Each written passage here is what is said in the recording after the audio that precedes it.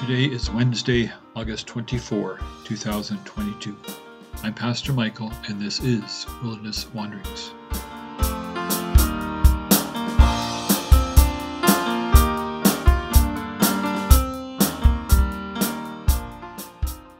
Our text is from Psalm 80.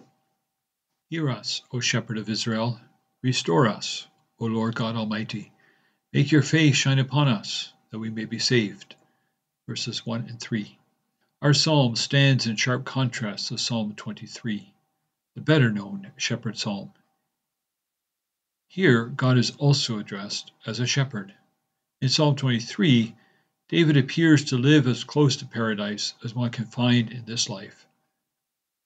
But here in Psalm 80, Israel is far from such tranquility. Here are no green pastures or quiet waters, only the shadow of the valley of death. We live more often in Psalm 80 than in Psalm 23, yet we know the 23rd. How many of us are familiar with this psalm? Far fewer. Why is that? Is this avoidance of reality? Do we have a pie-in-the-sky religion?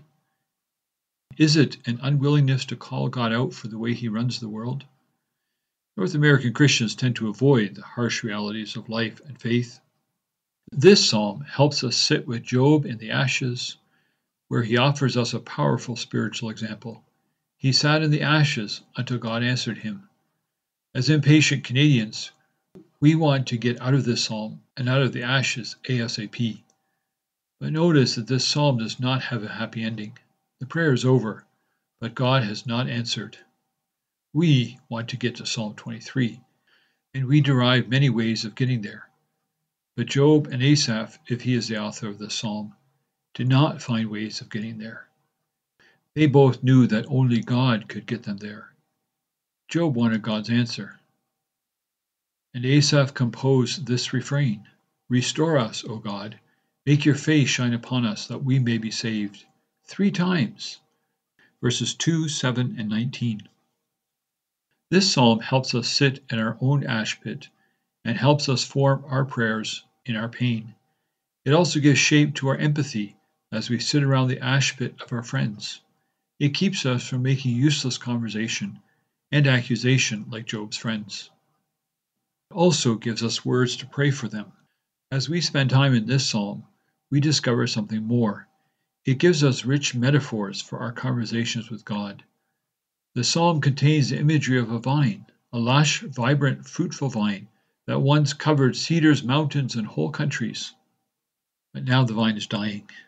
It's been abandoned and left uncultivated. Anyone can come and pick its fruit. Its gardener has gone. Who is this gardener? He is God Almighty, the shepherd of Israel. Sometimes we live under the illusion that if we serve God well, everything will go smoothly for us. Occasionally, someone articulates that because we have given our lives to God in service to his kingdom, we ought to be able to live happily ever after. If we don't get that, we must have sinned greatly, or God is not keeping his end of the deal. Sometimes that may be true, but it should not be our go-to answer. Here in verse 4, our psalm mentions God's anger, and in verse 12, it asks why all this tragedy has happened. It is certainly not clear that it is because of Israel's sin. The psalm is clear about this. If God will not return to his people, she will be lost forever. The imagery of the psalm gets picked up in the Gospels. Jesus reminds us that God is the gardener, who is still at work today. He has not abandoned his people or his work of redemption.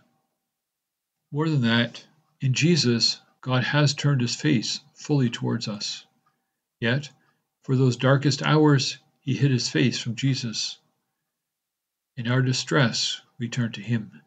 He can sympathize with our sorrows and weaknesses. He is the bringer of God's face. In him, God shines upon us. We wait for him. As you journey on, go with the blessing of God. May the peace of the Lord Christ go with you, wherever he may send you. May he guide you through the wilderness, protect you through the storm. May he bring you home rejoicing at the wonders he has shown you. May he bring you home rejoicing once again into our doors.